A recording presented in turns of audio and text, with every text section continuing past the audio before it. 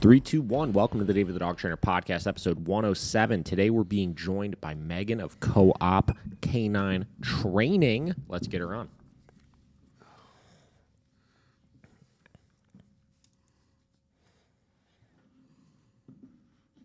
Sure, everything's working here. Hello? Can you hear me? Sure can. Can you see me? Hang on. I'm making sure all our sounds soundy here. No, I cannot hear you. Or no, sorry, I can hear you. I cannot see you. Okay, hold on. All right. Let me see. Oh, there we go. We see ya. All right. Do you need me to turn my camera the other way? No. It's perfect. Okay, cool. What's happening? Not much, just got some dogs on the treadmill, dogs on place, dogs in the crate, ready to go. You got dogs doing all that right now? Yeah.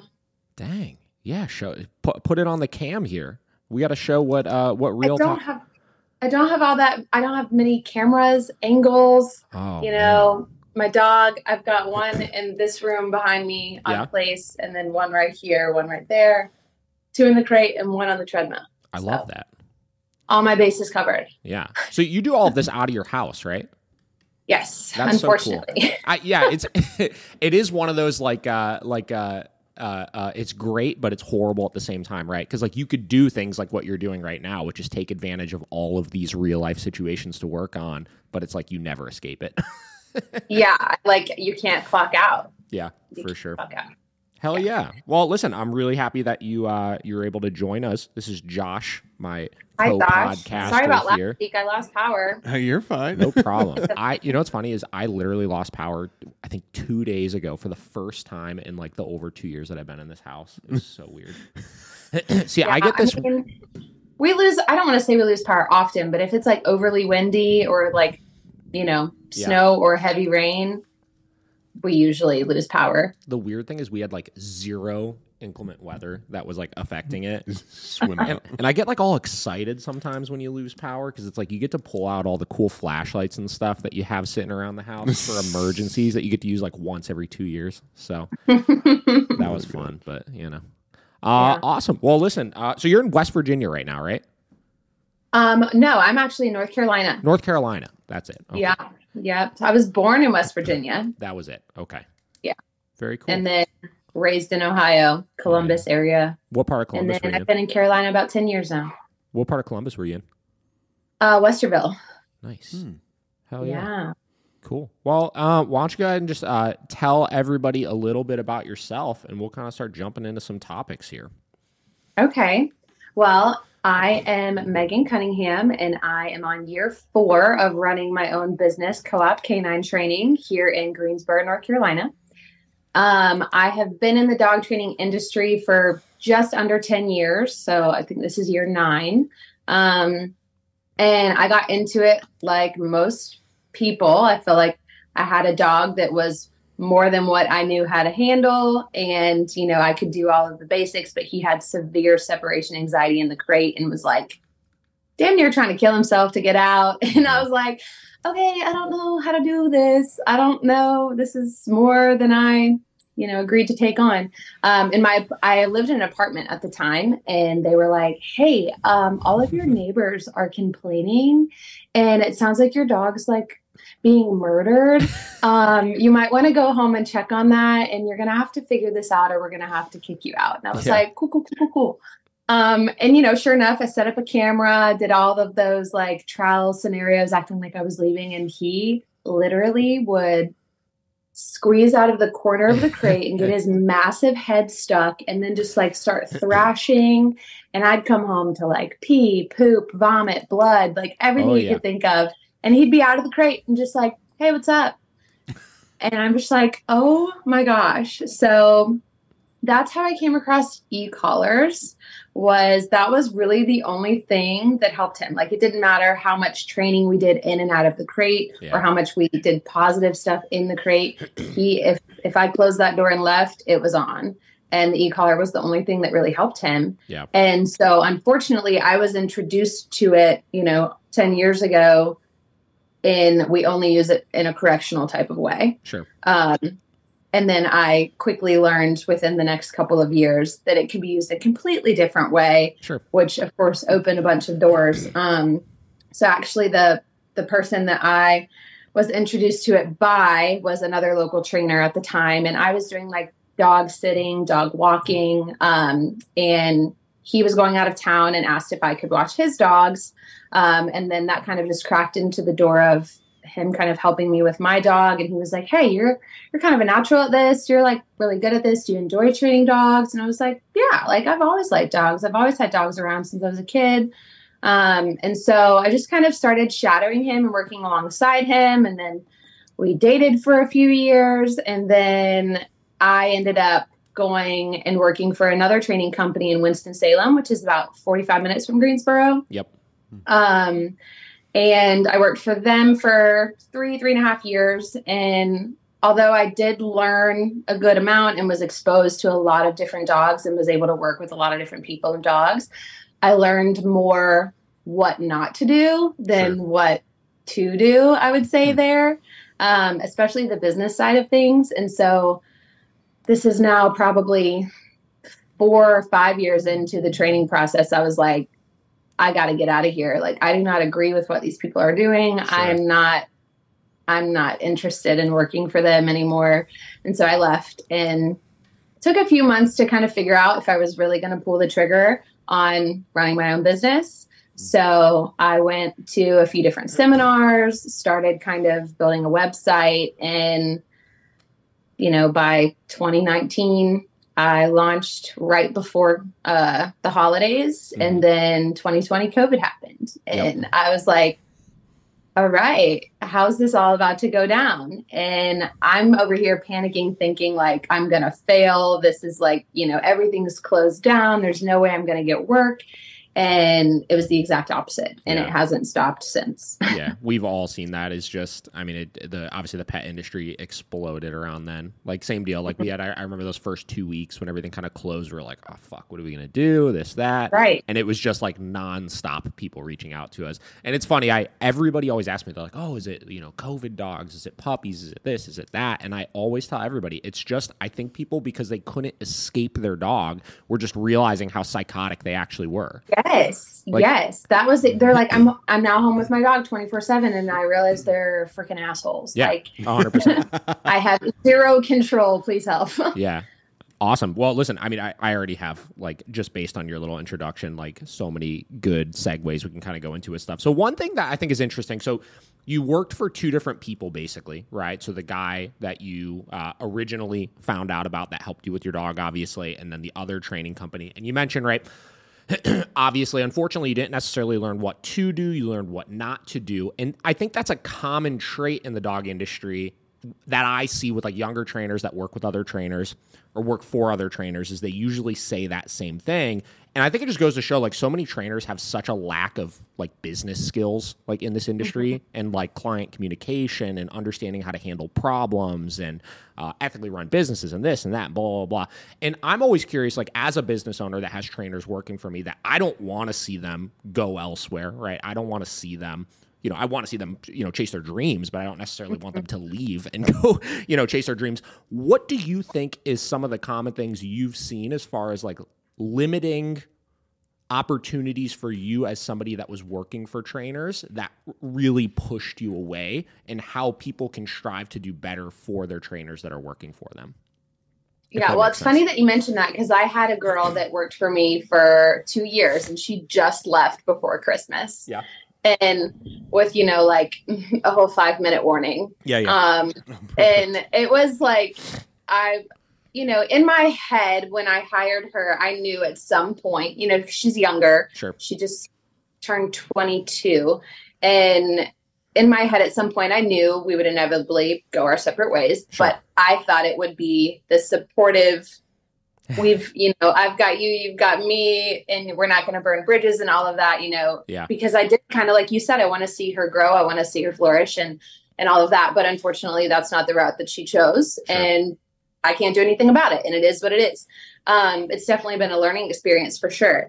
But back to your question, I would say, in particular, the company I was working for in Winston, my first year with them was relatively good. The trainer that I was working under and the owner of our location, we all got along really well. We all kind of were on the same page.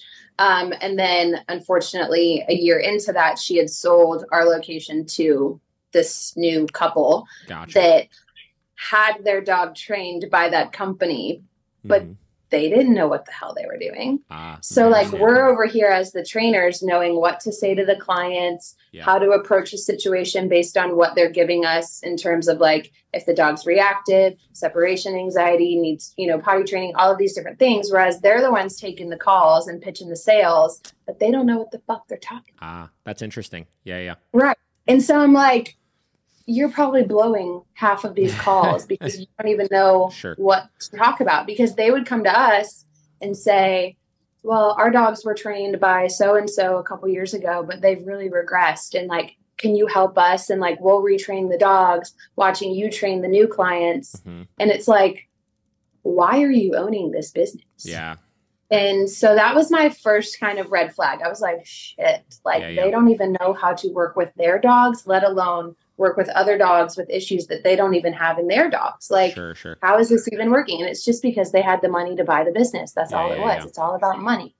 And so that was my first like red flag. Well, then it turned into someone in the franchise in a completely different location. There was an abuse case and a dog died. And so that just ripples into all of the different franchise places. Yes. And so all of these new protocols are put into place that are, in my opinion, just unattainable for some of the dogs that we're working with. It's like over the top trying to like cover their ass with stuff, but like putting in place these limitations. But putting it all on us. Yeah, that makes sense. And I was just like, and so we had to come in and like sign all these forms and go through all these like trainings for these new protocols. And we were all looking at each other like, this is ridiculous. Yeah. And it's not sustainable either.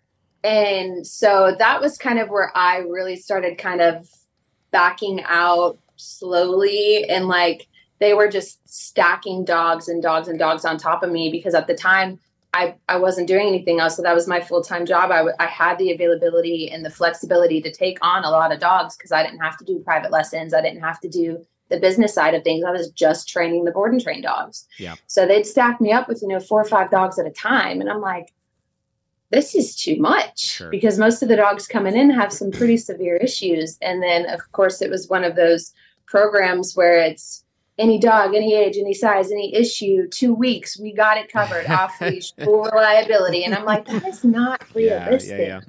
Just not realistic. So the term we came up with for them, and I don't drop their name for a purpose, but we deemed them the Fry to Comply company. Yeah.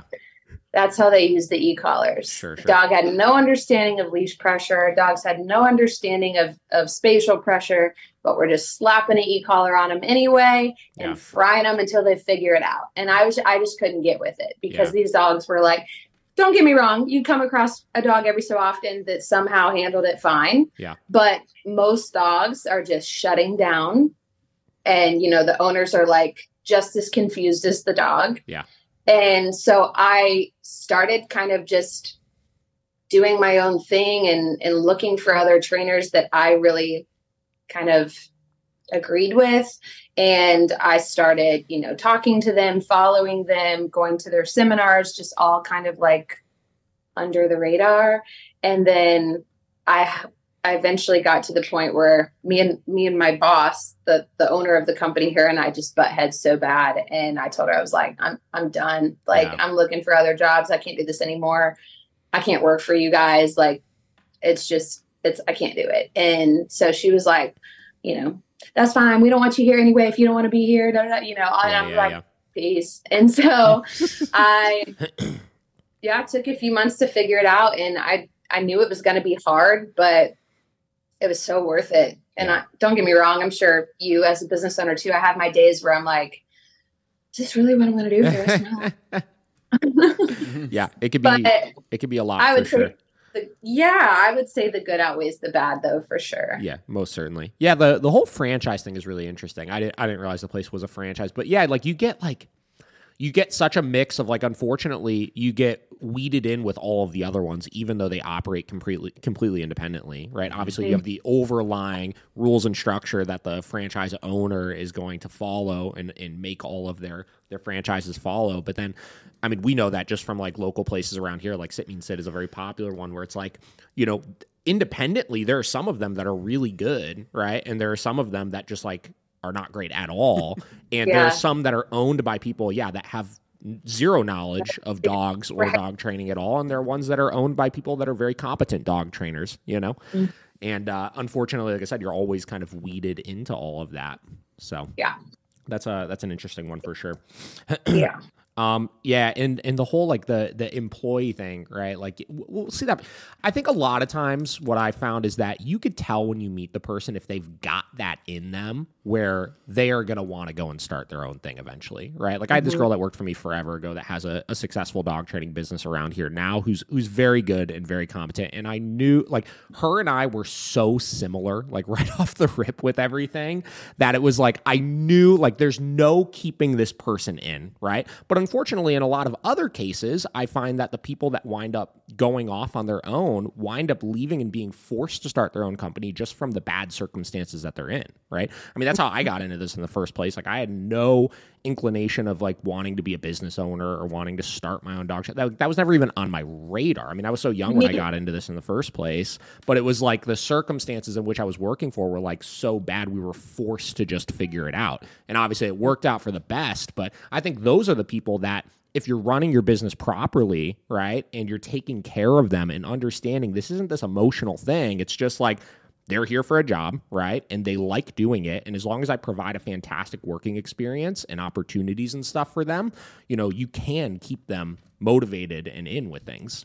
Yeah. And that was where I really struggled because, you know, for the last year, probably I've been wanting to find a facility space. Sure. But with how the market has been, it's just been a nightmare. And of course, when you're looking for something specific to dog training, you have a lot of things that you're looking for. And, you know, a lot of the commercial real estate people around Greensboro, I would tell them, you know, this is what I need, this. And they're like, you were looking for a needle in a haystack, girl. And I'm like, I know, but please help me. And, you know, fast forward to now, the market's getting a little bit better, but I still haven't found a spot that I feel comfortable with, you know, renting or buying. And that was one thing I think that really pushed her away was because I think she was hanging on to getting the dogs out of her house. You know, she was already, and I warned her, I was like, the way that you're working, you are going to burn out so quickly. And because she was like, give me all of the dogs, give me all of the lessons. And so I was giving her what she wanted, but I warned her, I was like, you're going to get burnt out because she was also doing a part-time job too. And I was like, you're going to have to pull back on something, which she did eventually pull back on the part-time job. And now she doesn't do that at all. But, you know, I could tell that she was going to burn out. And so that's what it turned into. She was like, I don't want to do boarding trains anymore. I don't want to board dogs anymore. I don't want to work weekends anymore. I don't want to work nights anymore. And I was like, these are all the things I hired you for. So we're going to have to figure something out. And so I tried for a period of time, kind of bringing in new programs or kind of putting feelers out for new programs. I'll say things that she was more interested in, like, you know, adventure days and day training and stuff like that, things that I wasn't necessarily interested in.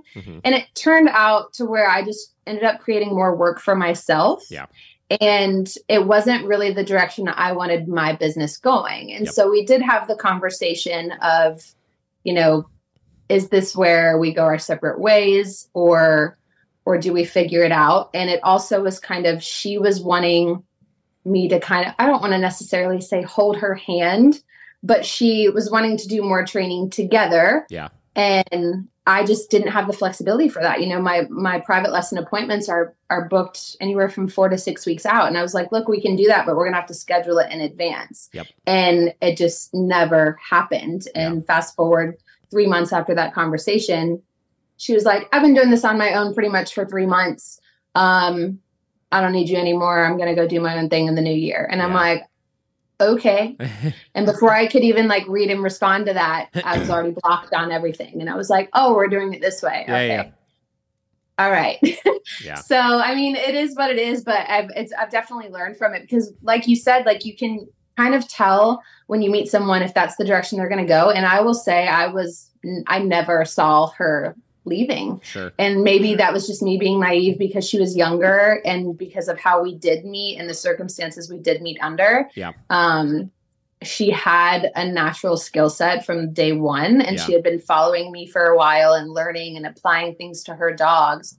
And then once we met and she got hands-on, it just kind of took off from there. Yeah.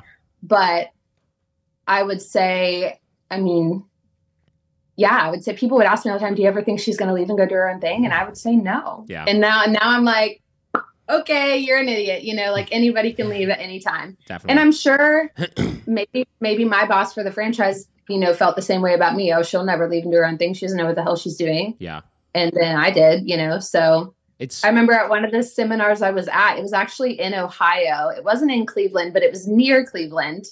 And I was at a seminar at Vanessa Canine. I don't know if you've ever heard of them. Oh yeah. Yeah. Eric Samborough.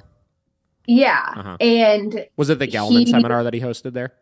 Yes. Yeah. And so I was there, and there was this dog that they had in their board and train program. And I was one of the only other trainers there. There was a lot of just, people with their dogs there coming to learn, but Sure. I was there just kind of observing as a trainer. I didn't take a dog. And so they let me work with some of the dogs that were there. Mm-hmm. And they were like, you have a pretty good skill set, and do you want to work with this dog or this dog or whatever? And there was a dog that nobody could get to lay down, like just a big, staffy, just stubborn shut down.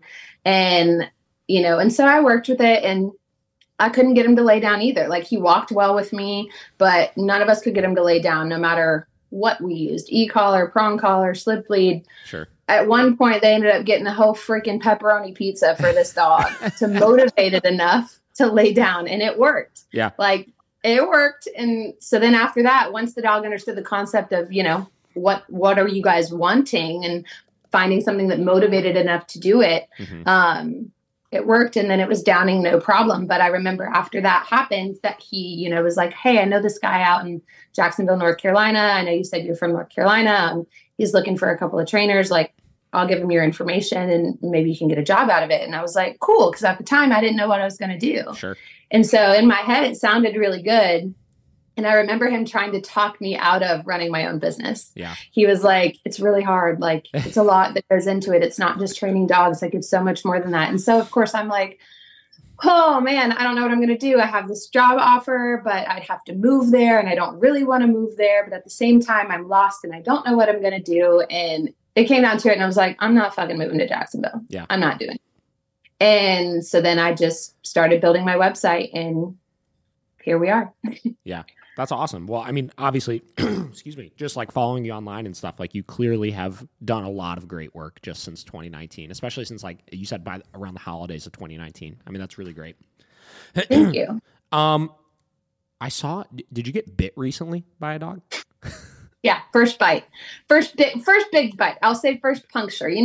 Everyone gets nipped at, and, maybe a little teeth, but nothing major. I've had my fair share of nipping and redirection, but I've never had a full-on puncture like that. It was a good time. What happened? Good time. So it was this couple that reached out to me. Gosh, when was that?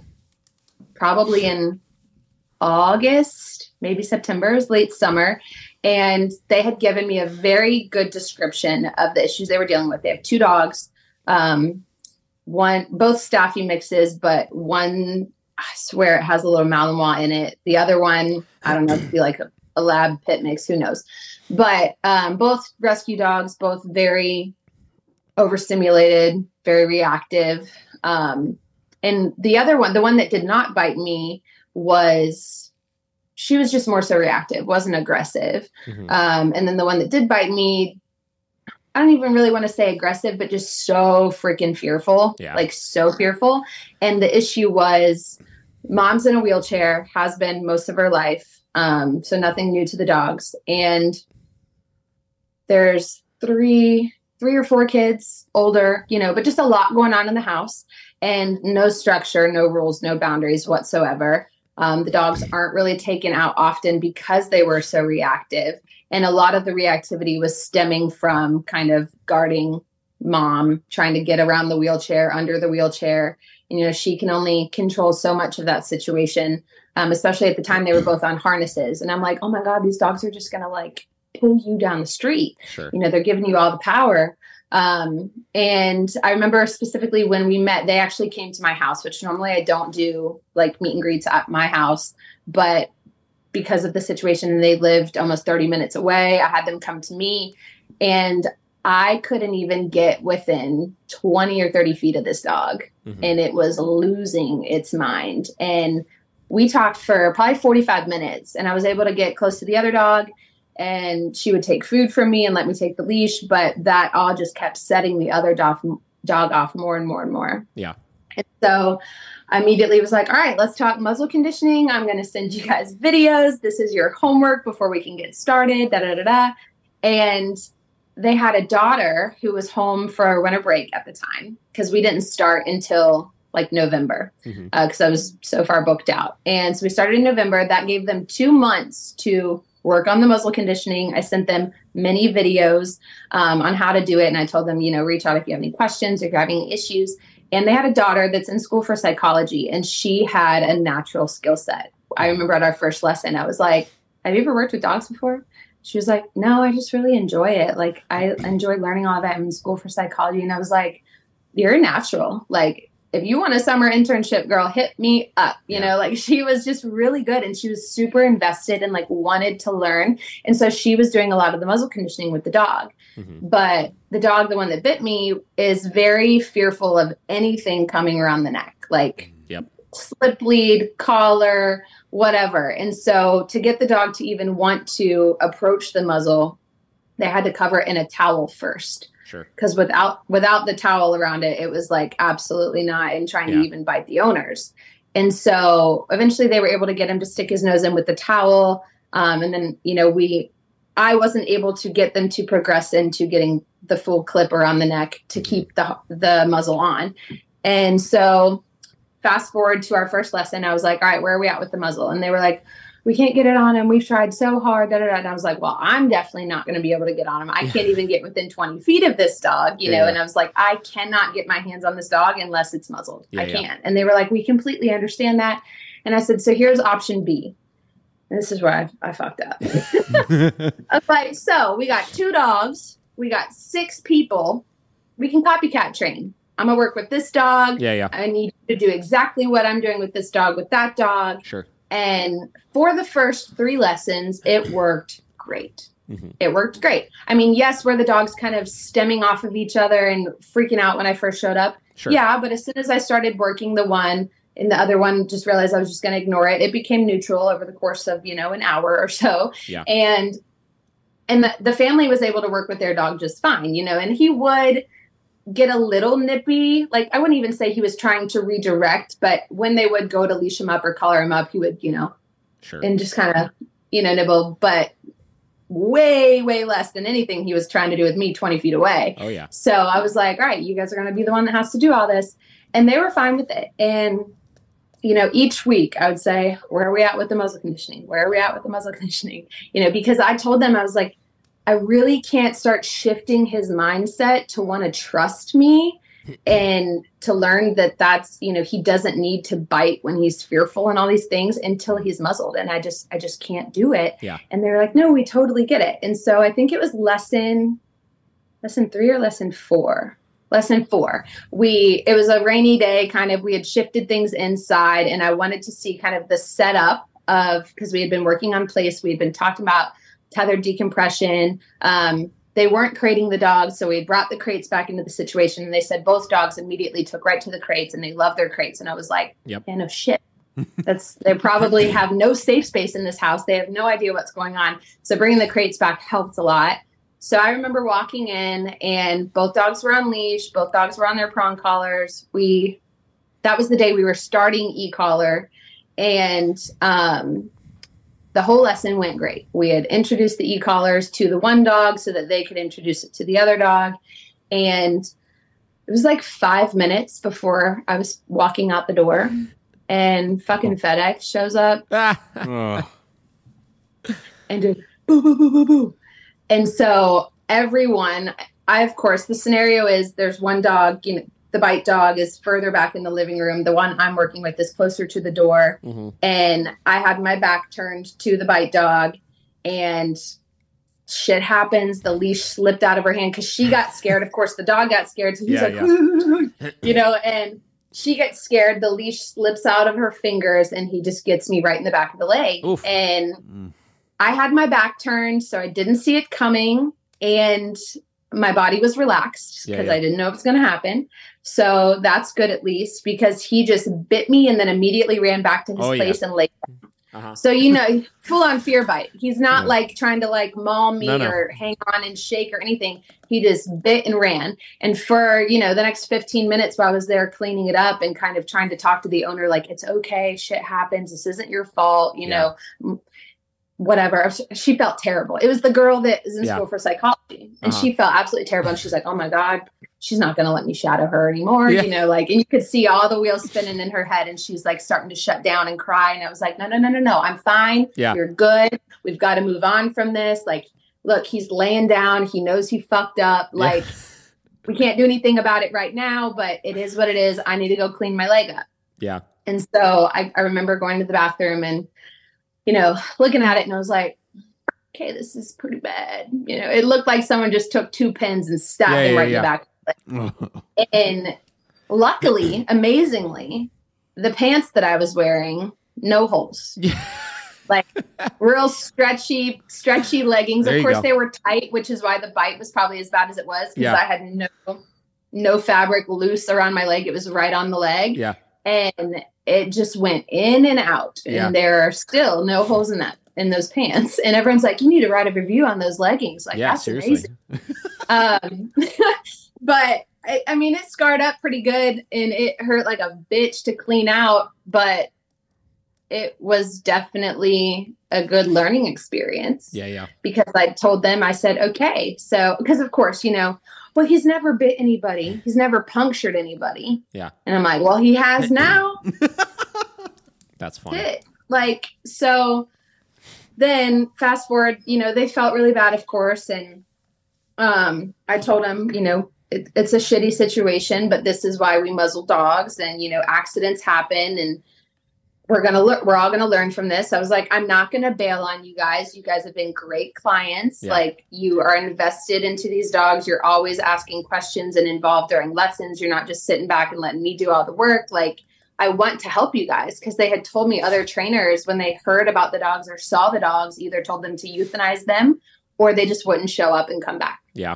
And like, that's really shitty, but at the same time, it doesn't surprise me. And so I told them, I said, look, no matter what, the next time I come back, this dog is in a muzzle. Yeah. And they were like, absolutely. Absolutely.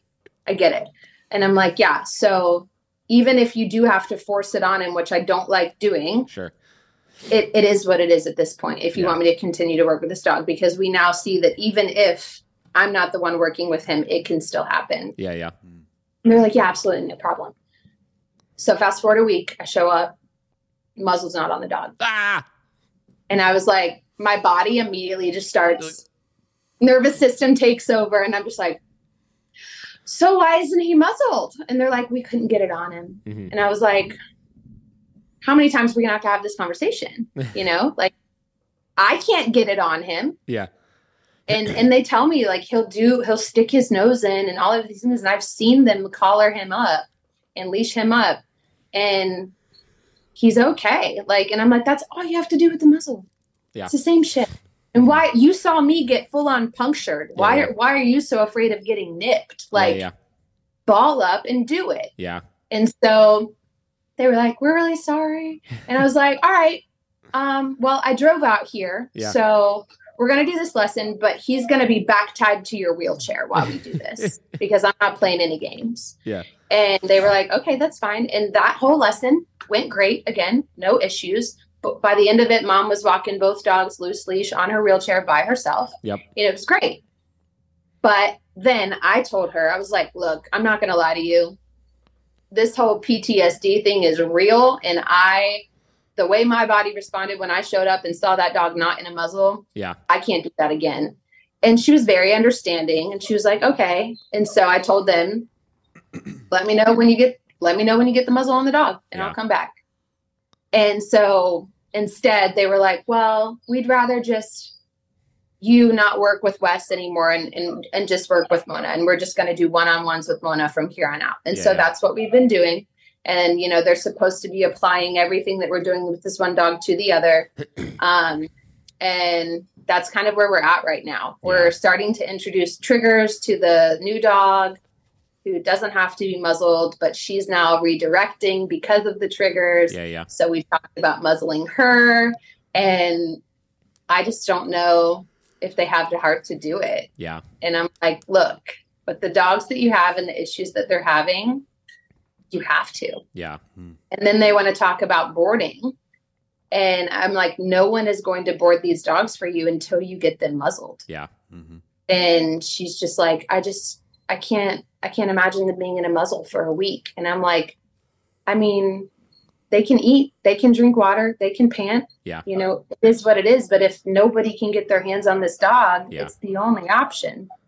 And you can tell that they don't like that, but it is what it is. So I don't know what they're going to do about that. Past that, in like 99% of circumstances where you need to muzzle a dog for boarding, like usually they don't need it past the first 24 hours or so. Right. And that's what I told him. I was like, once the dog is muzzled and it learns that it can't bite, and then it realizes that that person that they're with or that area that they're at is the only way that they're going to survive.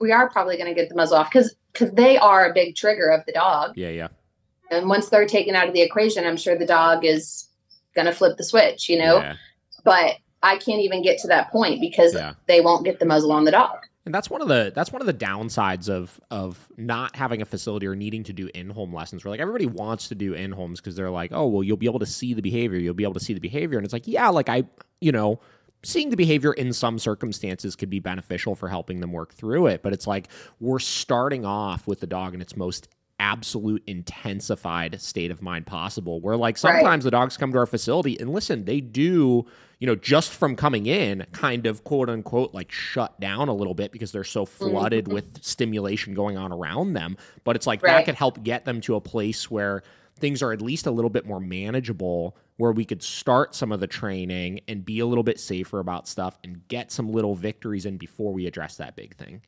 Right. Yeah. And that's why I told them, I was like, we have to bring the crate back.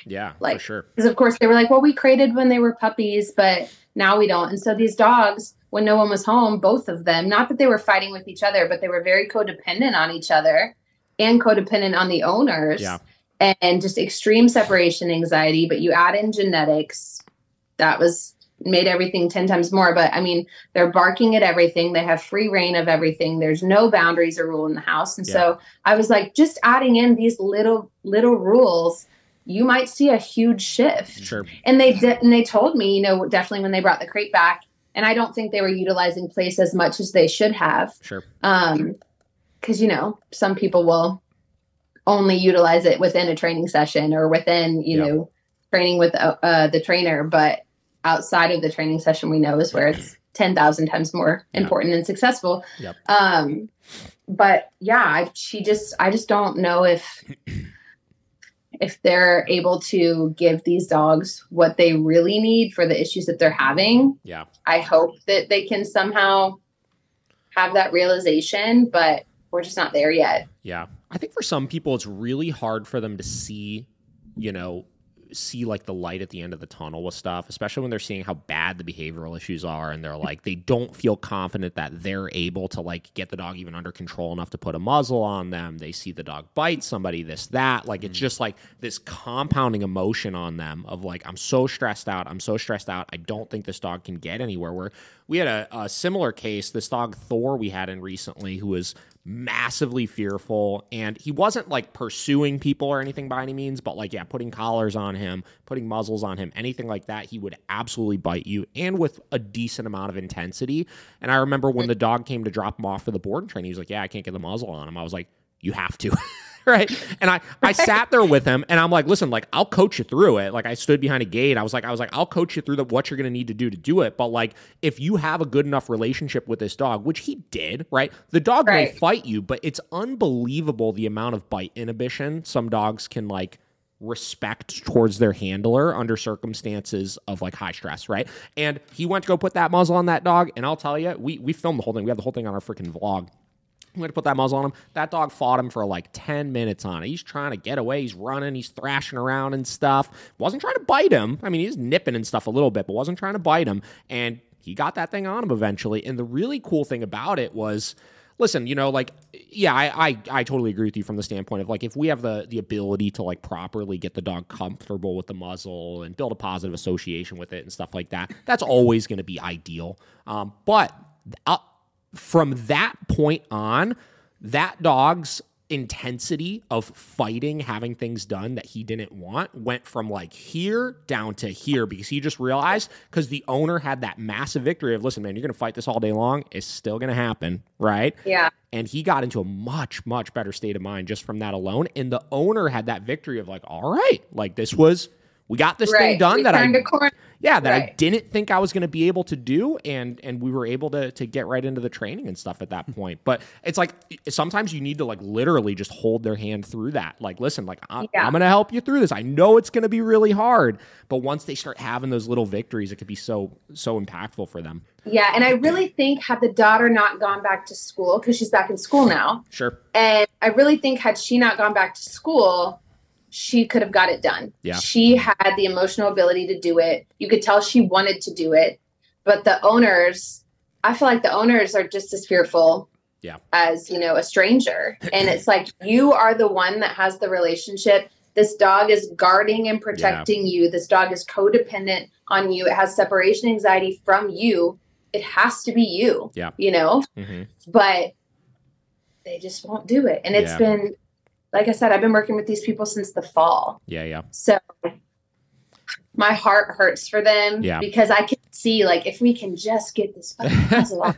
Right. You know, 100%. We can turn the corner, but I can't. So, you know, I'm just helping the other dog right now, and it is what it is, I guess. Being fearful of your dog is such a weird thing, right? Like it's one of the only aspects of dog training that I find when I talk to people and they come to me and say, I have this dog and I'm scared of this dog, right? Like, what do I do about it? And there is no solution other than, like you kind of said it, you've got to kind of like sack up at some point and like, I'm either not going to be scared of this dog or I'm going to have to get rid of it.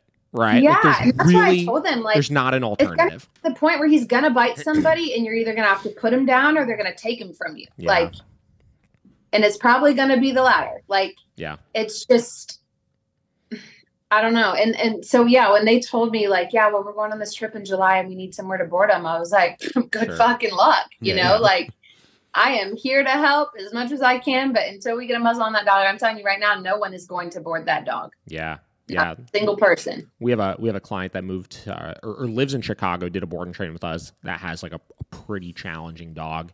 And she's got a couple trips coming up, and she was trying to find somebody that would board the dog. And just because of the dog's history, like nobody would touch this dog, you know? And we had to, I went through like my whole freaking like Rolodex of people calling, and we finally found like 2 places that would accept the dog for boarding. But yeah, I mean, when you got a dog like that, that's another thing I think people need to factor in when they're looking for either a training company or have a dog that's like that is how much do you travel, and are you going to be able to figure out accommodations for this? Because you could do all the training in the world. We know training doesn't like fix dogs and just make them so you could board them anywhere and they're going to be fine. You know, that's always been one of the biggest things that appealed people to us is like, we'll board clients that have done training with us.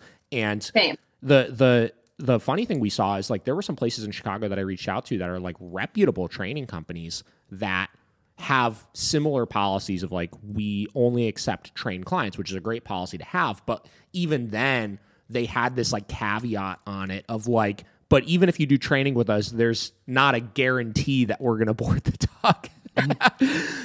Okay. So I don't know. I'm the same way because it's funny that you say that because I was just looking last night. I was like, I should probably take that off my Instagram because it says boarding. but it's under like, board and train, private lessons, e-collar training, and then there's boarding. But I feel like people see that and they're like, oh, let me board my dog. And I'm like, no. Yeah. We have to work with it first. I can't just be out here boarding these dogs that aren't crate trained and don't know how to walk on a leash. No, I don't have time for that shit, So, and I don't mind boarding dogs. I have a girl that does backup boarding for me now. She was a client at first, and then now she does a lot of boarding for me since my other employee left. And that's worked out great. But she kind of has the same policy. She goes, yeah, ever since I started taking your dogs, I won't board dogs that haven't trained with you. Yeah. And I'm like, I don't blame you, because it's just too much. Yeah. Back in the day, my first company that I had when we first started it, we would accept like anybody for boarding, and man, we would run into so many situations where these dogs would come in and they'd be so bad, and then we wind up doing more work with those dogs than we would like the boarding trains that we had in, right, just to manage them safely. It's wild. Yep. Yeah, my sister's out in California, and she did virtual training with me for her dog, and she was kind of doing the same thing. She was like, yeah, I feel like I'm just gonna get on Rover and board dogs for fun. She was like, it was so fun training my dog, and I've learned so much, and now I kind of want to help other people. Yeah. And I'm like, that's great. And then she always texts me, like, this dog won't shut the fuck up. Yeah. This dog won't chill the fuck out. This dog won't get in a crate, and this dog pisses everywhere, and all these things.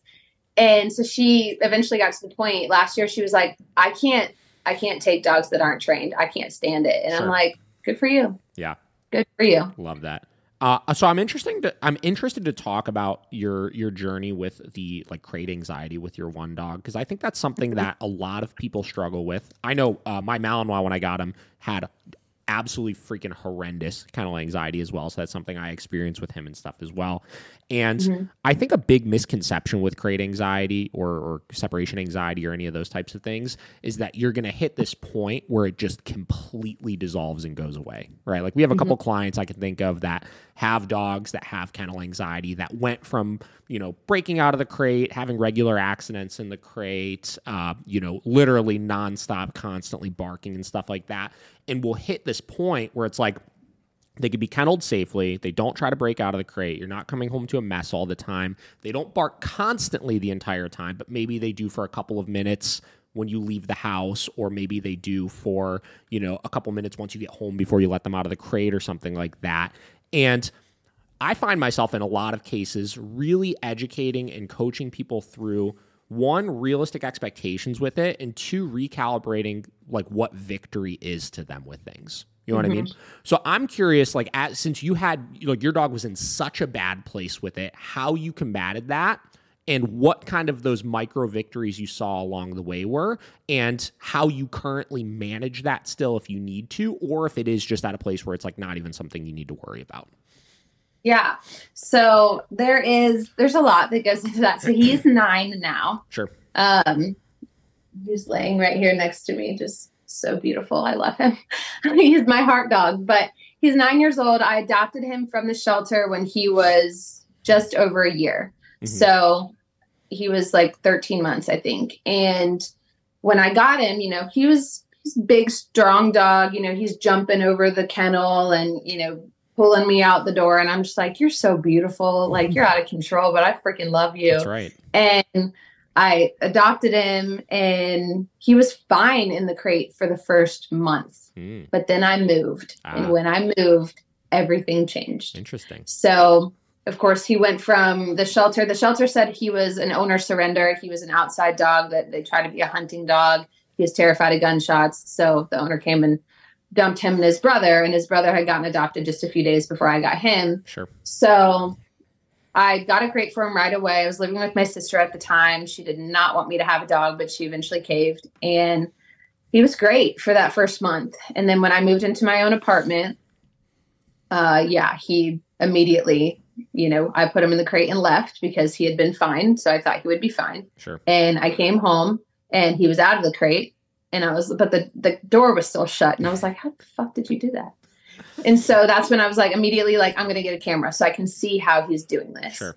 And so I would put the camera up, and I only worked 5 minutes down the road. So my boss luckily was really, really nice and was like, if you see him freaking out on the camera, trying to hurt himself, like, just run home real quick and get him. Yeah.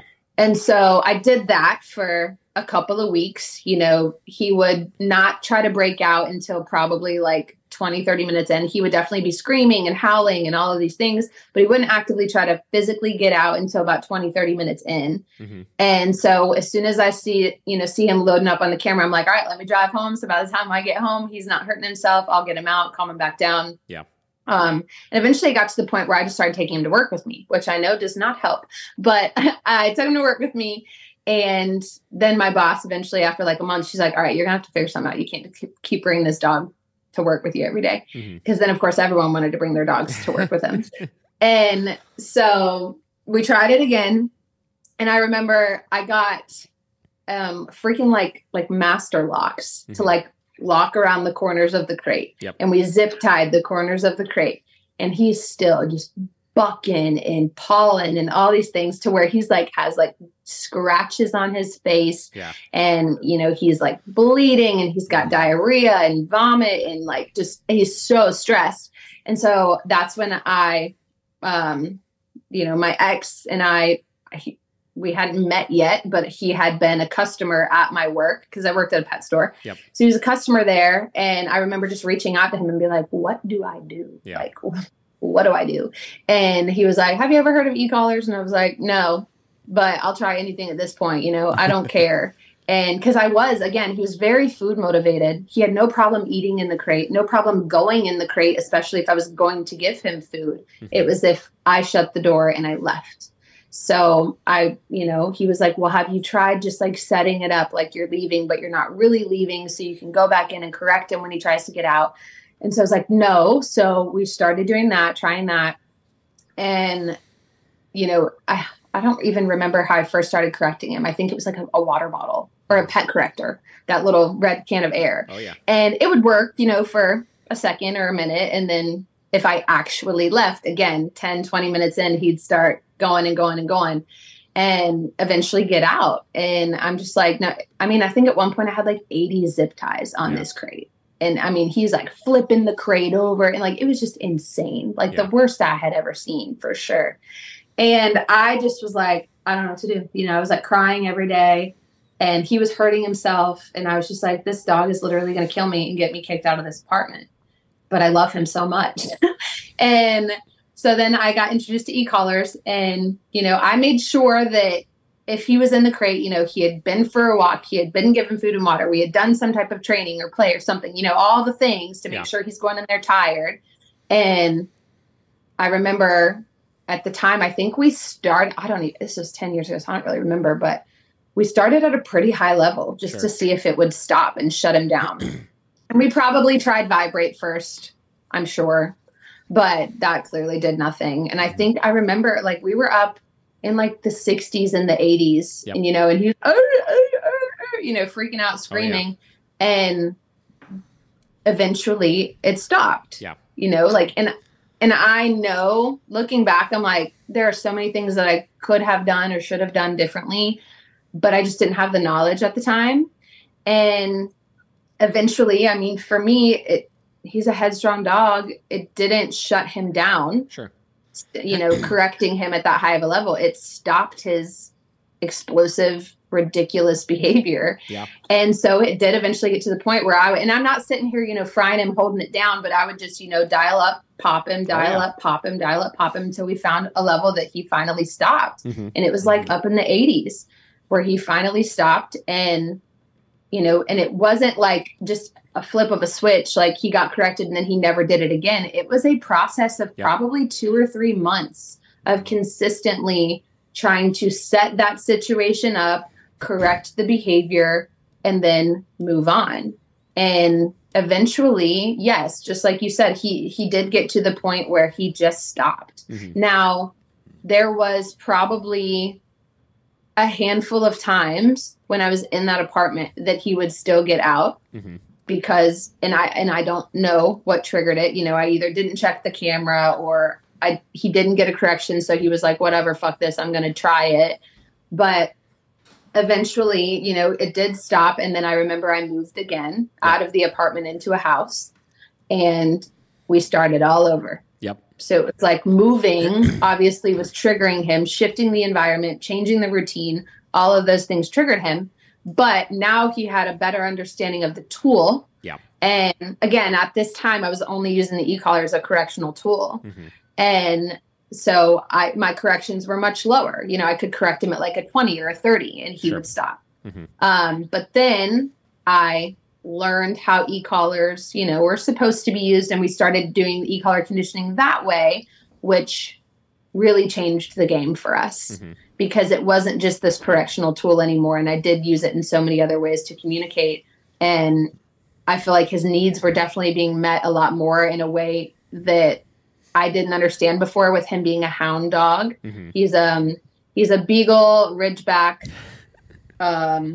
Staffy mix. Oh yeah. So it's got a whole lot going on there. Mm-hmm. Supposedly a little bit of Siberian in there. It's at 12.5%, which he is a singer. He will howl and sing, but that could easily be the Beagle or the Hound, anything like that. But to this day, fast forward, you know, 9 years, he's perfectly fine in the crate, no matter where we go. Mm-hmm. If I go to my dad's, if I go to my sister's, if I go to an Airbnb, if, you know, no matter where we go, if that crate's there, he's like, that's where I eat. That's where I sleep. Now he doesn't sleep in the crate for me. Like at my house, he doesn't sleep in the crate anymore. He's just on place in the bedroom.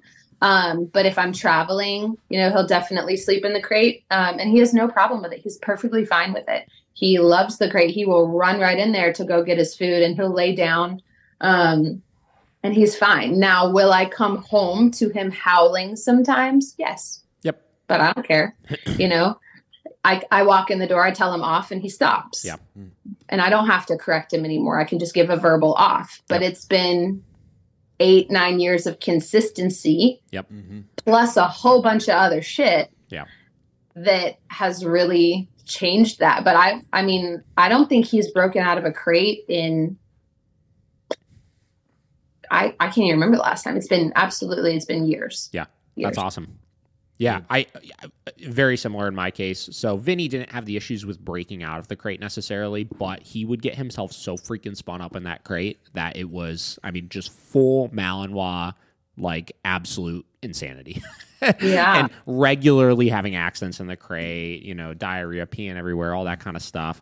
And it very similar process where it was a lot of like setting it up, right? Correcting for it, interrupting that state of mind. And in his case, like he would have a similar cycle, right? His like sequence of escalation was he would start spinning in circles in the crate before he started riling himself up. And same deal, interrupting that. And it was a long process as well. I mean, I used to live at the facility that we have for a while. And I used to not even be able to have him like in the facility while I was doing lessons. Cause like if he could hear me while he was in the crate doing something, it would put him into an absolute freaking frenzy. Like I would have to take him out to my car and put him in the crate of my car because that was the only place he would be calm. Like he loved to. You're like, I promise I'm a good dog trainer. Just don't worry about that dog. Yeah, 100%, right? And, you know, it's one of those things we're similar, right? Like if I get home from work, right? Like, yeah, like he's usually, you know, a little wound up and antsy to get out of the crate, but like he almost never has an accident in it anymore. Like he doesn't freak out constantly. Like he's downstairs on the first floor right now in his crate, just chilling and stuff. And, you know, as a long-term, you know, it's a constant management game from the standpoint of like, I do need to be mindful of, you know, if my wife and I are going to be leaving at weird hours to go somewhere, you know, making sure he gets a couple extra runs outside before I stick him in case he starts getting himself spun up, you know. Every now and then I'll put him in the crate, and if, you know, something exciting is going to be going on the first floor, I make sure he has his e-collar on in case I start noticing him doing a little bit of pacing and spinning and stuff. But it's so manageable at this point, and I don't care when I come home because he's a dog, right? Like he's going to be excited to see me when I get home. And how old is your mouth? He's about the same age now, so he's about like 9 or so at this point. Yeah. So similar journey. I got started right around the same time as you. I've been doing this about 10 years as well. And it's so interesting. That was another thing that I had on my list is like the dog training freaking climate like 10 years ago is so different than it was right now too. Yes. Like from social media and from everything. But my God. I think some people really get in their head with like anxiety issues or things like that they're going to make their dog just like absolutely perfect. And by shifting that expectation from like, let's make the dog just absolutely adore the crate and never make a peep in it and not even be excited when we get home and this and that and blah, blah, blah, you do yourself and your dog such a disservice because like you're holding them to this unrealistic standard where they're at with things is perfectly fine, right? They're safe, they're comfortable, and it's not causing you all of the problem and headache that it was before. But those unrealistic expectations, past just crate anxiety with everything else, can be so detrimental for people's success, I think.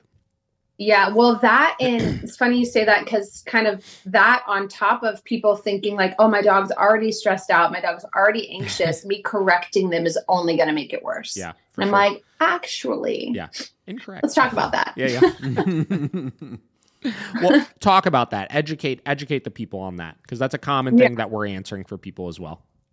Yeah. So for me, it's like, okay, when we have a dog that's in this unhealthy of a mindset, and we've never tried just correcting or interrupting that behavior, what do you have to lose? You know? Sure. But for me, I mean, it's more than that because of course I'm talking about the relationship of, you know, with the owner and what a normal day in their life looks like. You know, a lot of people think a backyard is all the dog needs. And it's like, heck no, if you have a backyard, like, that's only going to amp your dog up more if you're not meeting those other needs, like taking them on a walk or engaging in play and all of these other things. And I think some people just get so wrapped up in the emotions of how they feel. And then they put it on their dog, which probably only makes it worse for a lot of these dogs.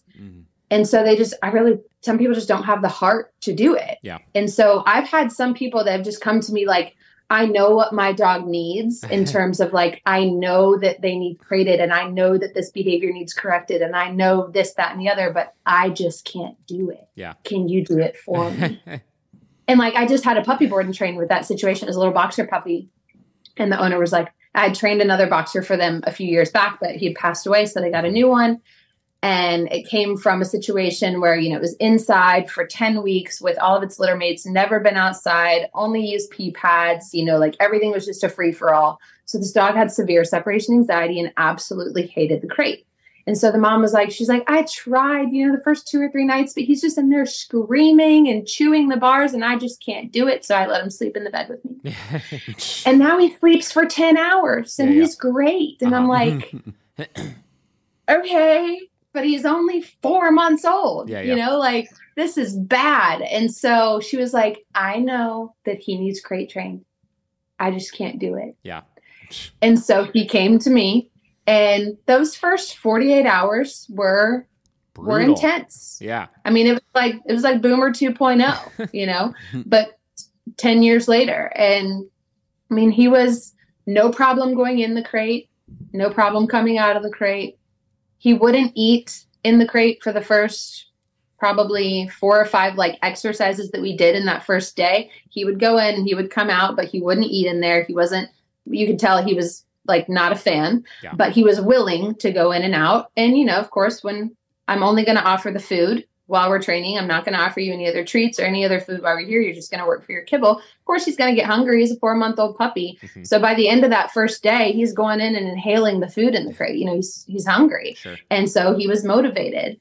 And even after reps in the crate, reps on place, working his little brain and all of these things, he'd go in, I'd shut the door and I'd just wait. I'd just hang out and he would be fine. As soon as I walk out of the room and he can't visually see me, it's on. Yeah. And so I'd go in there and I would just, you know, approach the crate and I'd tell him no. And he would just, you know, lay down. Cause she's like, oh, he knows what no means. And I'm like, well, how does he know what no means? You know, she's like, well, we've told him no and pulled him off of the cat, or we've told him no and pulled him out of the trash, or, you know, all these things. And I'm like, okay, we'll see. And he did, you know, he did respond well to the word, but I think he responded more to the spatial pressure of me coming in. It's the emotion surrounding no. We see that a lot. It's like we project a strong emotion at the dog. So they sense that like we're not happy, and you'll see their demeanor change, obviously, but they're still not necessarily understanding it from the spectrum of like a clear, precise word that can identify something specifically. It's more the overarching, aura that it means. And so that's why I was telling her, asking her, I was like, how does he know? How do you know that he knows what no means? And she's like, well, I say it and he usually stops. And I'm like, there's that word usually. But he did by the time he went home, had a very clear understanding of the word no. Sure. Because we always followed through with the leash when we were using it. Yep. But eventually I told her those first 48 hours, there was a lot of screaming and I didn't get much sleep those first few nights. Yeah. And he wasn't on a regular potty schedule because they weren't utilizing the crate enough, especially during the day. She said, he's in the crate all day while I'm gone at work. I don't have the heart to keep him in the crate at night because I just don't want him to be in there that long. Yeah. And I'm like, do you know how much sleep puppies need? Yeah. Mm-hmm. And she's like, how much? I'm like, some puppies can sleep damn near 18, 20 hours a day. Oh yeah. Why does it matter if he's sleeping on the floor, in the bed, on your lap versus the crate? Why does that hurt you so much? If he's sleeping, why does it matter where the hell he's sleeping at? And she's like, yeah, I guess you have a point. Mm-hmm. But she said she really just didn't have the heart to do it. So fast forward to the end of the board and train, dog's going home, running into the crate, laying down, waiting to come out when you release him. And she's like, oh, this is all I ever wanted, is I just wanted to see that he wanted to go in there and see that he was happy in there. And by the time, 5 minutes into him going, he's in there freaking snoring with the door open, just like super chill. And then he goes home and I told her, I said, be ready. Transition days are hard. The first night or two that the dog's home, they are going to think everything that just happened is over with. Oh yeah. We're back home. Let me back in that bed. And so I told her, I said, tonight he's probably going to sleep pretty good because he's going to be exhausted from the day and from the week. Mm-hmm. But tomorrow, be ready. And so I checked in on her and I said, all right, how'd our first 24 hours go? And she said, honestly, at first it was going really well. But then around 3 a.m, he started screaming and doing what he normally does. Mm-hmm. And I said, what did you do? And she said, I let him out. And I was like, did you let him out to use the bathroom or did you let him out to bring him in bed? She's like, no, I let him out. We used the bathroom. He went, and then I brought him back inside, put him in the crate, and he whined for a little bit, and he went to sleep. And I was like, okay, proud of you. Thank you. I was like, I don't love that you let him out when he was screaming like a maniac, but you did take him out, go to the bathroom, and then you put him back, and he whined for a little bit, and you went to sleep. Mm-hmm. And I said, let me know how tomorrow goes, because tomorrow might be worse. And she said, actually, he was great. And I was like, good. So I told her, I was like, if you can really push through this first week back home, we should be in the clear. Yeah. And I was like, I know it's going to be really hard, especially for you, because they have a very weird dynamic too. I love this couple and they're married, but they don't sleep together in the same bed because dad gets up a lot earlier than mom. And mom is a very light sleeper and gets mad if dad wakes her up.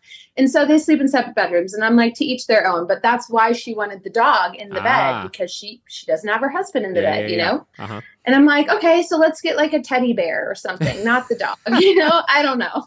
Or I looked at the husband like, maybe you should just get over it and get in the bed with her. Yeah. I don't know.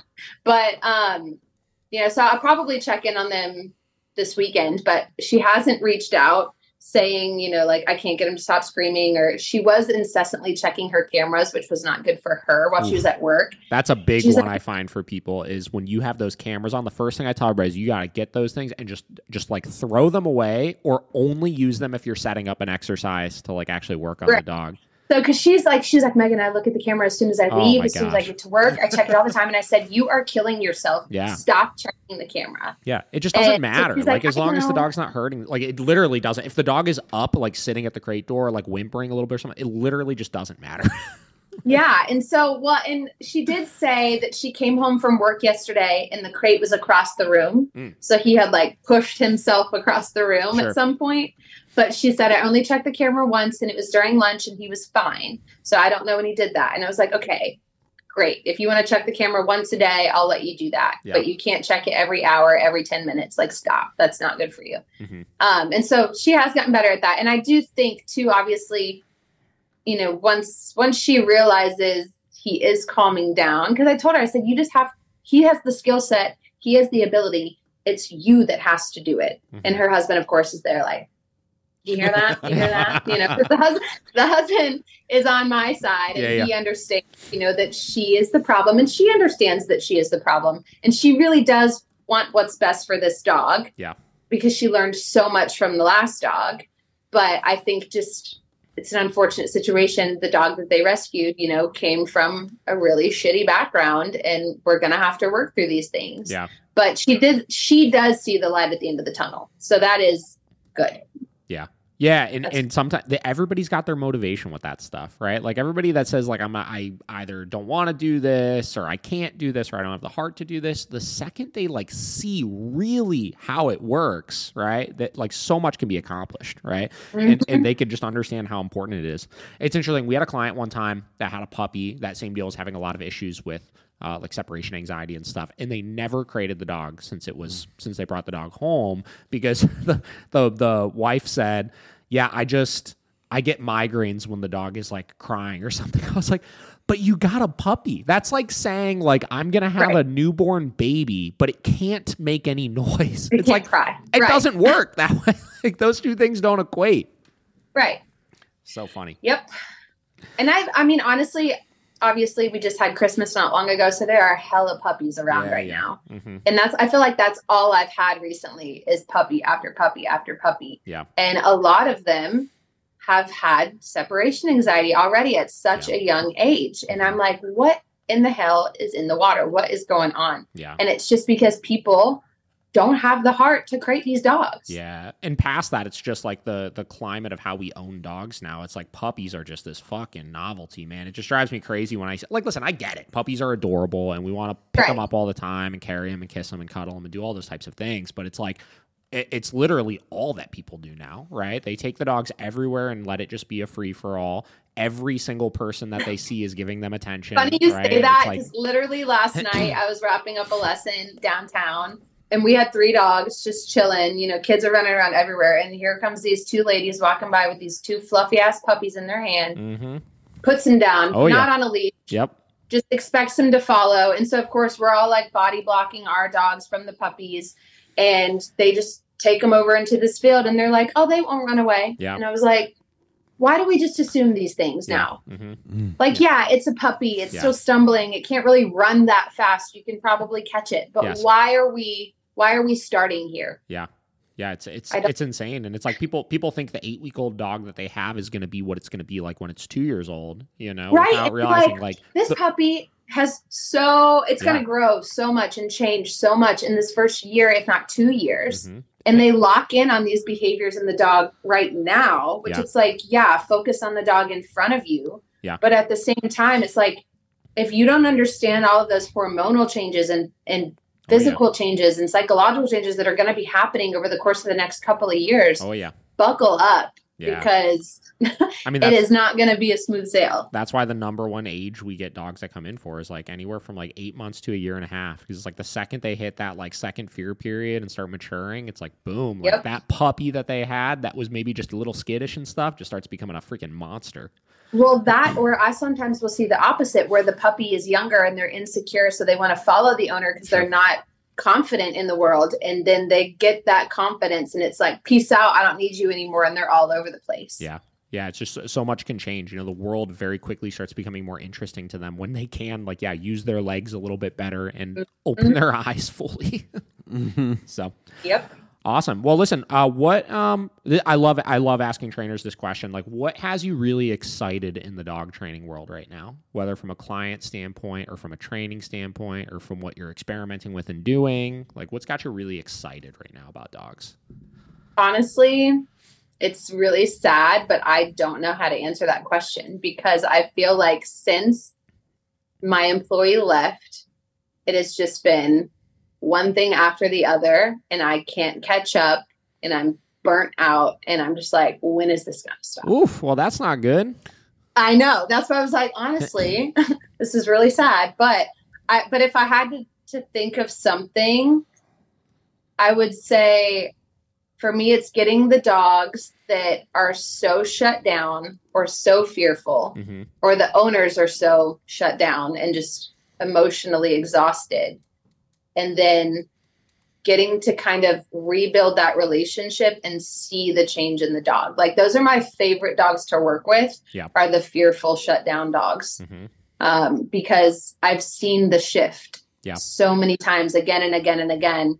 And to just build them up and give them that confidence and give them just that healthier quality of life. Like it's not like one of the board and trains I've had right now. I've had her almost 3 weeks. And she's a 5-year-old Newfoundland who just had zero rules and boundaries. They took the crate away after the first year because she's so big. She's 120 pounds. So, and she just was so stressed, so unhealthy. You could see it in her face.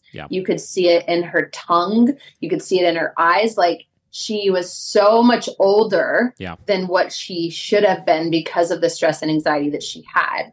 And I remember day one bringing her in and just reintroducing the crate, and she just chilled out. Like, this sense of calmness came over, and she's like, oh my God, I'm safe. Like, I'm okay.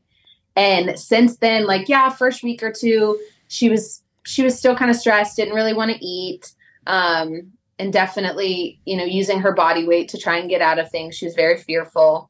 And now she's to the point where she is so excited to get up and get out. She loves riding the treadmill. She loves getting in the car. She loves just going out and just being a dog. And you could tell it's like she has her life back almost, because she just was either overly anxious all the time or she was completely fearful and shut down.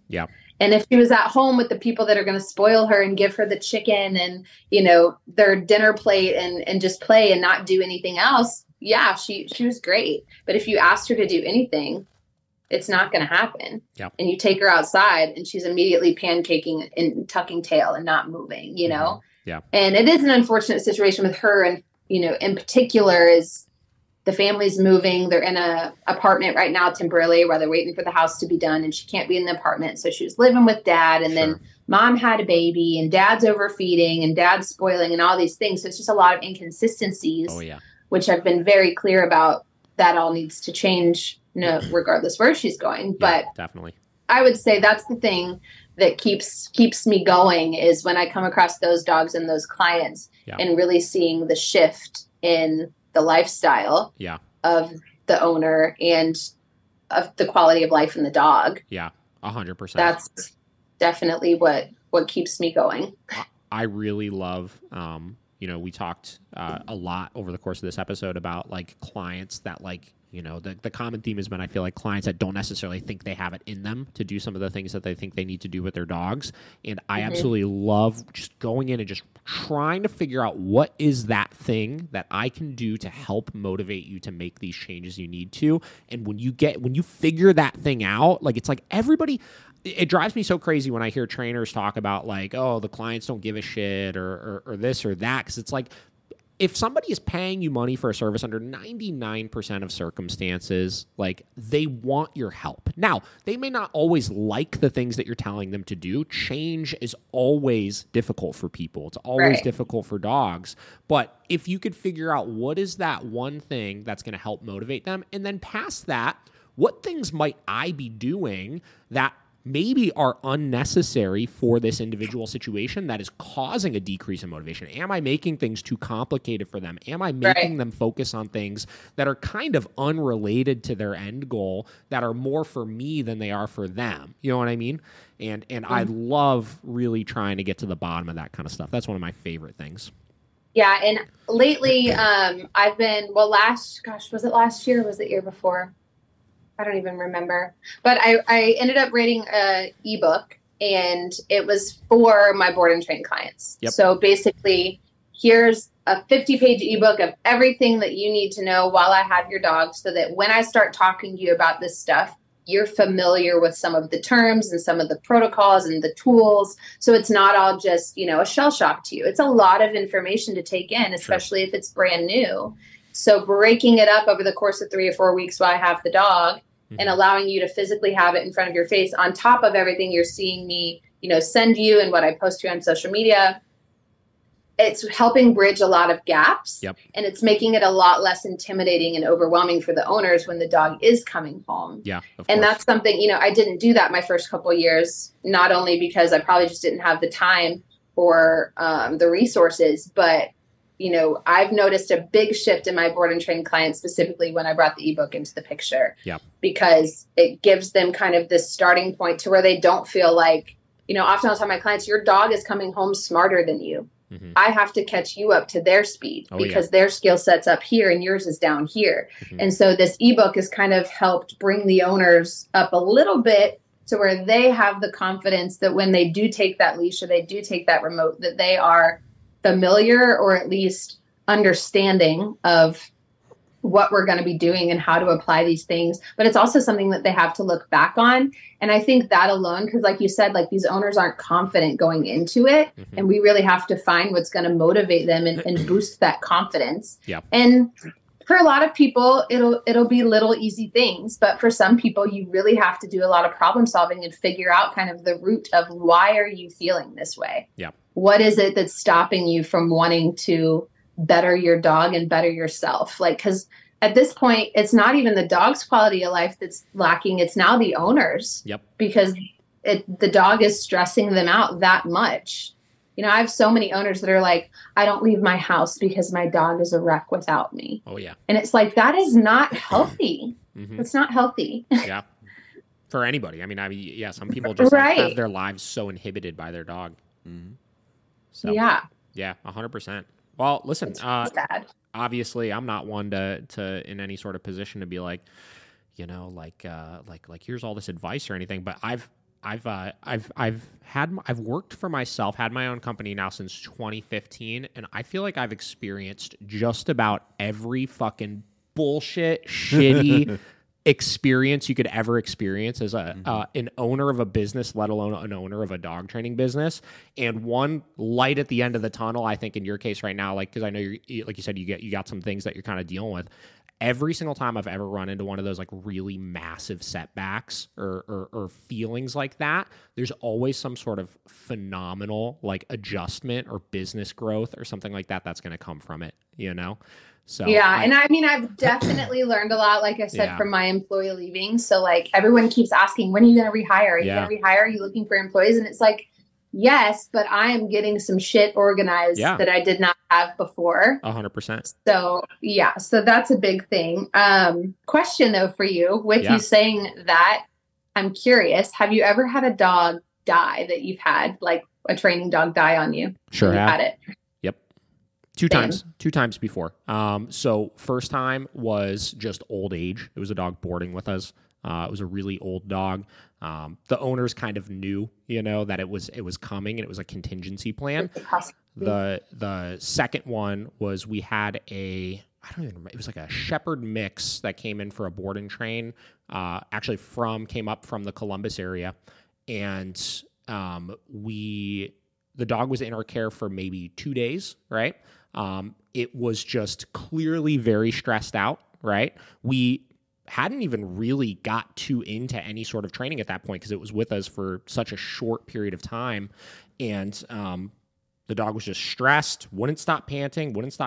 Day 2, we rushed the dog up to the vet because it's like, something's wrong with this dog. We were in contact with the owner. And as soon as the dog got to the vet, it pretty much passed away right away. And we wound up actually getting, because we had no idea what caused it or what happened. Yeah, we did a necropsy over at OSU. Turns out the dog had some sort of pre-existing like brain condition that caused its brain to like overheat like extremely intensely, and it was just wrong place, wrong time. And yeah. So sucks. Been there.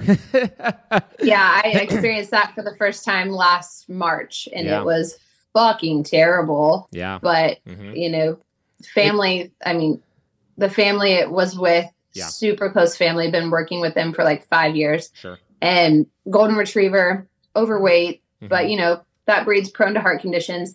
Now, this dog didn't have any pre-existing heart conditions that we knew of at its last vet check. But we took the dog out off leash. We always took this dog out off leash with our pack. It was nothing new. Yeah. And got her out of the car, literally released her, and she just collapsed while she was running in the field. Yeah. And so I thought, because I was letting the other dogs out of the car at the time, she was one of the first dogs that got out. By the time I turned my back, you know, this is maybe 5 seconds after I let her, she's, you know, on her side. And I thought she was like rolling in the grass in the sun. Yeah. So I called her to me, and this is a dog that has like a quick recall. As soon as you say its name, it's on. And she didn't respond. And so I tapped the e-collar. She didn't respond. So I sprinted over there, and she was already eyes open, tongue out, gone. And I was just like, so what the fuck? So it's interesting, right? Because, to a lot of people listening to this, they're going to think like, that's so crazy. Like, how could that happen or whatever? This stuff happens more than people think. And when you deal, so in our case, like we have anywhere from like 250 to 400 dogs in our care every year, right? Like we work with a lot of dogs, right? Whether it's boarding, whether it's board and trains, whether it's one-on-ones. And if you're in this industry for a long time, like you're going to experience that eventually because freak things happen, right? Freak things completely out of your control. Past just our care, right? I could think of so many situations where I've had clients call me at 6:30, 7 o'clock in the night, like, hey, something's funny with my dog. They kind of stopped walking and I don't know what's going on. They rush the dog up to the emergency vet and then the dog dies within a couple hours of that, right? Some sort of freak thing happens, right? So I think, as a new trainer, if you're going to be doing board and trains and stuff like that, you do need to prepare yourself for inevitably if and when something like that happens and not let it crush you. Because I remember the first time it happened, the first time was actually with that shepherd, right? So it was an even weirder situation. It wasn't just an old age thing.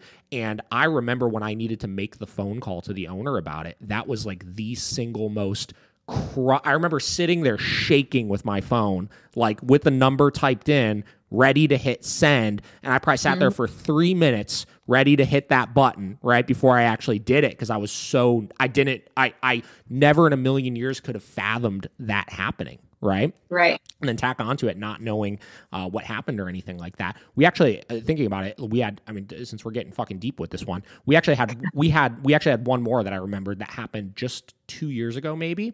That was a similar situation. It was a dog that we had worked with extensively. The dog did a board and train with us like years before. We did so many follow-up lessons and stuff. Amazing client, right? We had such a great relationship with them. And the dog was just doing its routine board with us. The dog boards with us like 2 times a year or something like that. And I think the dog was in our care for 2 days. And we went to go let the dog out for its midday run. And it was just unresponsive in its kennel. And same deal, rushed the dog up to the vet. Even the vet came out. He's like, there's probably nothing that you could have done, right? It probably was some sort of just freak thing like that.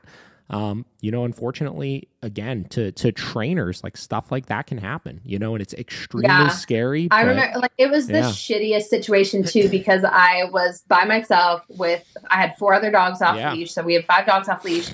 Now this dog's dead limp in the middle of a field. Yeah. I have to pick her up, carry her back to the car with the other dogs I've got to get back. Yeah. And at this point I had already called the owner, but and she was already gone. There was nothing you could do. So of course all the dogs in the car are like sniffing all over her. And I'm like, get the fuck off this dog, And so she was just on a cot and in the car. I dropped the other dogs off at the house, took her to the emergency vet, which of course they came out and checked her. And I was like, no, like you don't need to check her. Like she's gone. But they were like, it's just protocol. And so I asked the family, do we want to do a necropsy? And they said, no, like, she's gone. It doesn't matter how she went. Like, she's gone. There's nothing we can do. Don't worry about it. Well, the fucking crazy thing was they had a golden retriever that passed away the same exact way before this dog. Interesting. Right. And so I was like, are you kidding me? And they said, no, like we were out in our front yard throwing the ball and it was a girl. Wait, no, I think the first one was a boy, but anyway, they're both golden retrievers. And different breeders, because I asked that immediately. I was like, did you get it from the same breeder? And they said, no, this came from a different breeder. And they were throwing the ball and the dog just collapsed. Yeah. Now, that dog didn't die on the spot. They said it was alive until they got it to the emergency vet, and then it passed away there. Yeah. And that one was its heart. Yep. Its heart stopped. But this one, they thought because of how quickly she died that it could have been a brain aneurysm, but they said either way, it was probably her heart or her brain, and there's nothing you can do. Yeah.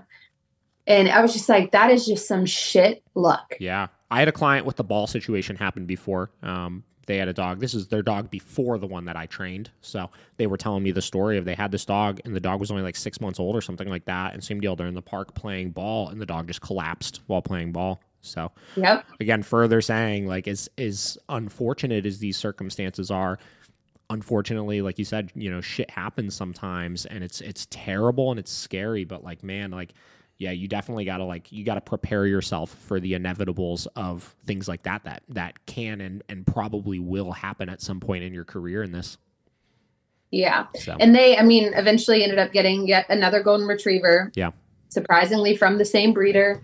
And they had asked that breeder, has this happened to anyone, any of your other dogs? And he was like, no, never had this happen. Yeah. And so they retired, the dog that she came from just in case. Sure. But then they fast forward now have another golden puppy that I've already done the puppy board and training and the e-collar training. And, they're a family that often boards with me. I think actually that dog comes in next week. But, they go on trips often. I board their dogs probably once every 3 months easily, quarterly throughout the year. And that's great family. A testament to your relationship with your clients is everything. Because same deal, the last one I said has had another dog since that they've brought to training as well, right? Your intentions are all that matter in this, right? And as long as you're doing the right thing and as long as you have good intentions and you truly care about the dogs you're working with, people are going to be understanding in those situations, right? Yeah, they were. Making that call, of course, it was awful. Yeah. And, you just hear them on the other side of the phone panicking and crying and I was crying and it was heartbreaking. But yes, my relationship with that family was already strong and I feel like this made it even stronger. Sure. They had 3 little boys, which I told them I'm so glad that the boys did not have to witness that. Yeah, for sure. And, of course, the boys were very sad and upset and they didn't really understand because they were younger.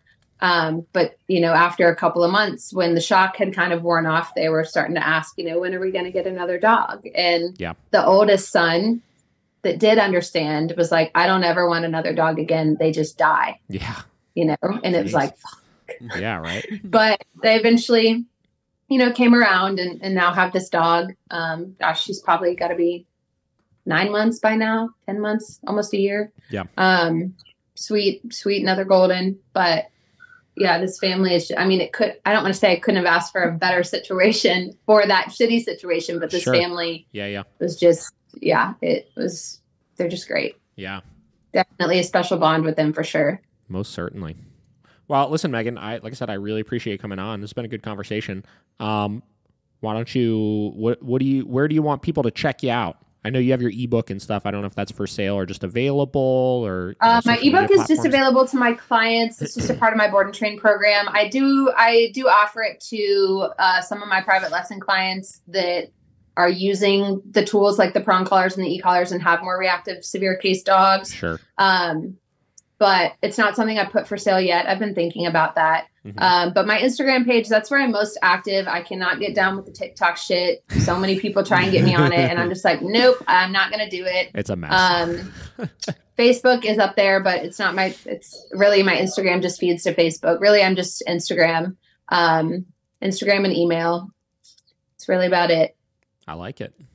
Keep it simple. Yeah, for sure. Well, listen, like I said, I really appreciate it. We'll have to hop on again soon. If you're ever in the Ohio area, hit me up. Yeah, I'll be in Ohio in June for a wedding. So maybe we can coordinate something before or after the wedding and I can come up to Cleveland because I'll be in the Cincinnati area. But if I'm going to be in Ohio, I'm going to want to make my rounds. Hell yeah. Would love to see it. So yeah, I'd love to come check your facility out for sure. Awesome. All right. But this has been great. Thanks so much for inviting me. It's been awesome. Yeah. We'll talk to you soon and we'll let you know when everything goes up. All right. Sounds good. Have a good day, y'all. Yep. Take care. Thanks.